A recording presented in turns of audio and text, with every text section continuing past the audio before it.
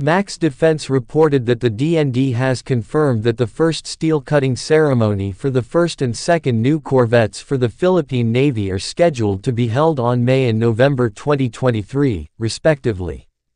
Apparently the Critical Design Review (CDR) for the corvettes are being finalized and almost complete. The CDR is actually delayed as the PN originally planned to finish it and start the first steel cutting ceremony for the first corvette by November or December 2022. Surprisingly, it took longer for the Philippine Navy and Hyundai Heavy Industries to complete the CDR for the new corvettes compared to the Jose Rizal class frigates, when we expecting it to be faster due to the PN having experience in conducting it, and due to the design similarities found on the existing Jose Rizal class, in Naval Technology reported. South Korean shipbuilder Hyundai Heavy Industries, HHI, has secured a $547 million (28 billion Philippine pesos) contract from the Philippines Department of National Defense. The contract will see HHI construct and deliver 2 new corvettes for the Philippines Navy. Under the Philippine Navy PN Corvette Lot 1 acquisition project contract, the Navy will receive 2 warships that can undertake anti-ship, anti-submarine, and anti-air warfare (AAW) missions.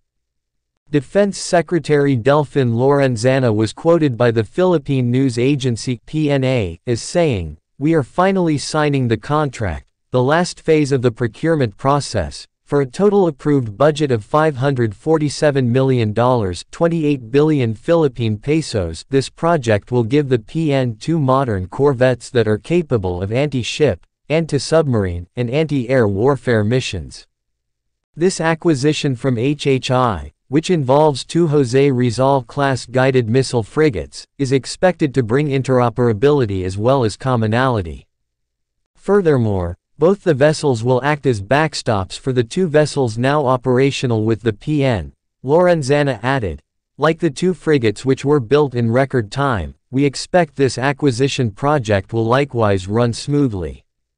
In last December 2021, the Department of Budget and Management launched the Special Allotment Release Order (SARO) for the 15% advance payment for the Philippine Navy's Corvette Acquisition Program (CAP).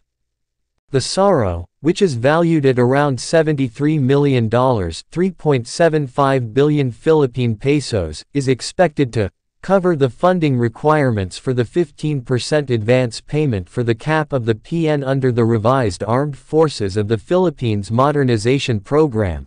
Compared with the 2 Jose Rizal-class frigates, the new warships are smaller but armed sufficiently. The 2 107 meters long Jose Rizal-class multi-mission capable frigates weigh approximately 2,600 tons.